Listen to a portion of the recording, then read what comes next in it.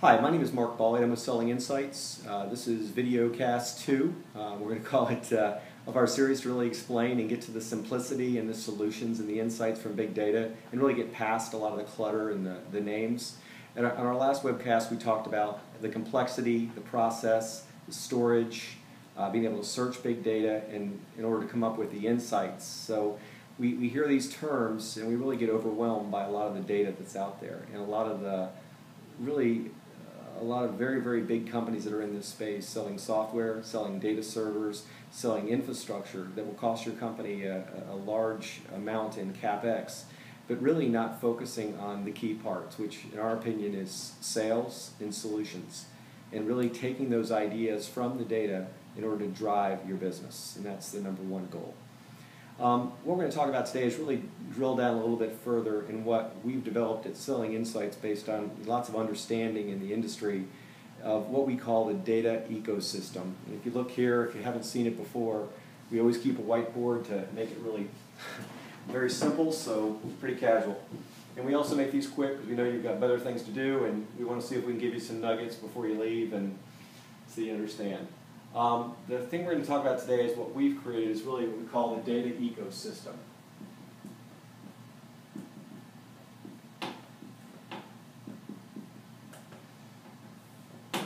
And in the data ecosystem, we believe the data ecosystem should start with strategy. A lot of companies are jumping right into data and building the infrastructure because they don't want to miss the boat, but they haven't stopped to think whether or not they should do it.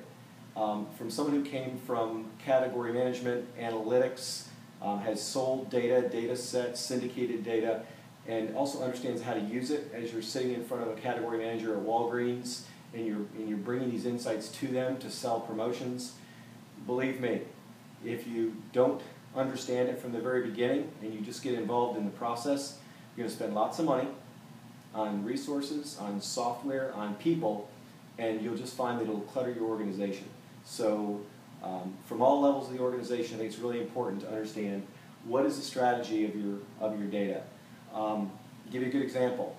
I could spend lots and lots of money trying to tell you how to use a screwdriver and how to, what kind of data is on a screwdriver, how many different categories of screwdrivers there are, how do you segment those categories into soft handle, long handle, sharp, short. You could look at various, 1 week, 4 week, 12 week, 13 week, 26, 52 week trends. You could look at many different measures: dollar sales, volume sales, total hardware sales. How's the category doing? You could look at all those types of things. You could look at geographies. You could look at U.S. You could look at Atlanta, L.A. You could look at all the 52 markets. You could look at all this information on screwdrivers and get and hire a number of people to do nothing but study screwdrivers.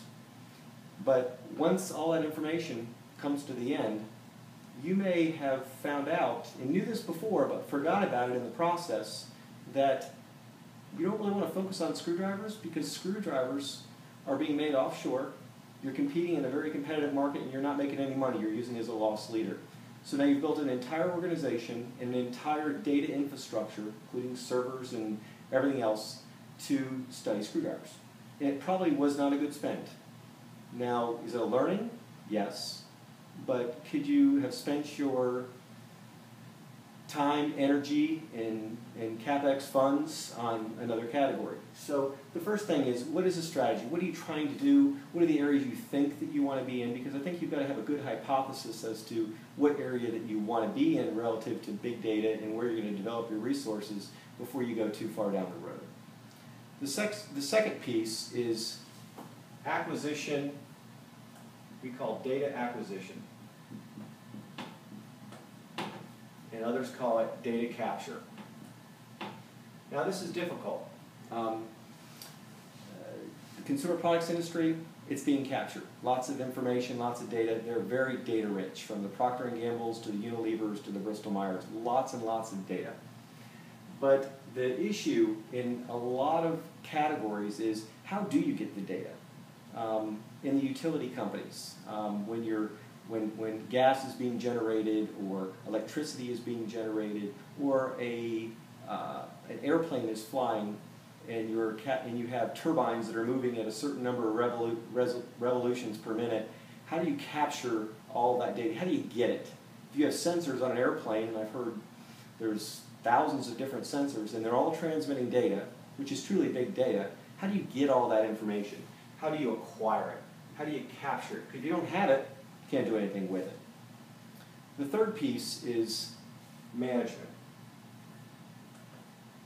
And what we include in management is storage. Management, storage, just overall, how do you deal with all this data coming in from different places? You need a place to store it. You need many different servers, you need redundancy, you need to be able to manage that data. And also under management of people. You've got to have people who are going to manage the storage, and you have to set up a whole structure of how is that going to work. The next is the organization. How are you going to organize the data?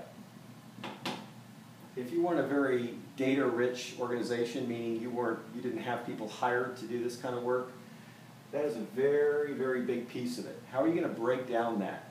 What is the category of data that you're going to be working within? How does that category break into different segments? How do those segments break into various types?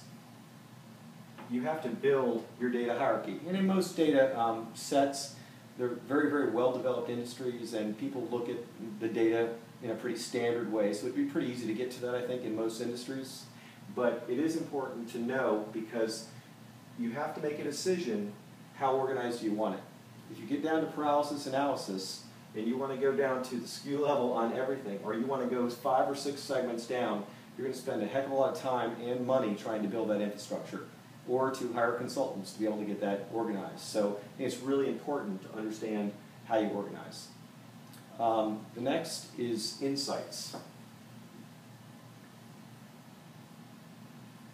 And when we talk about insights, once you've built that data ecosystem, it's really, how are you going to look at that? There's no silver bullet. I wish there was, and we wish there was. We've seen many, many different organizations. They've created this incredible infrastructure, but at the end of the day, what they have to do is they have to have very smart people who have some marketing sense in some cases, who have some technology sense in some cases, who have some financial sense in some cases, to be able to look at it with a critical eye. And those insights, they're going to get those insights, but you have to have the right people to get them. If anyone tells you that a software platform is going to develop all those insights for you automatically, it's not going to happen. It's not going to happen. You will find a way to drill down far enough to make it a little easier to get to them, but creative people are going to be your biggest, and this is really one of our big advantages. Creative people are what are going to make the organization, and they're going to drive your insights. And then lastly, as I spoke about in the last webcast, our last component in the data ecosystem are solutions.